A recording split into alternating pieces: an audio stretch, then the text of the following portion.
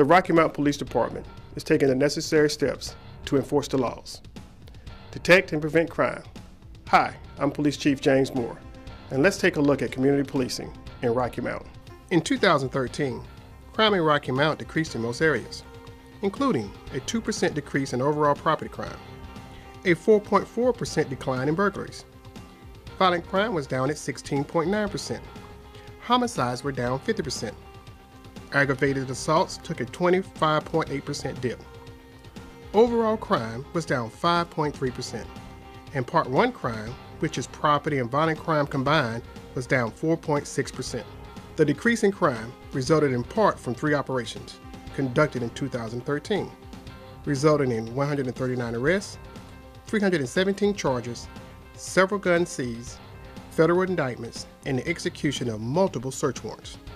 In fact, the numbers improved so much in 2013 that we had our lowest number of index crimes since 1985. Within the last 4 years, we've had some of our lowest crime totals since the early 1980s. But community engagement is important too, and the Rocky Mount Police Department has also introduced new initiatives to detect crime and to establish relationships with the community. Text-a-Tip allows you to report a crime or other legal activity.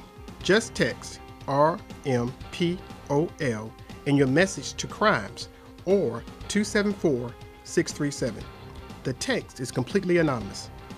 Also, join us for Coffee with a Cop. Ask questions, offer suggestions, and get to know your police department.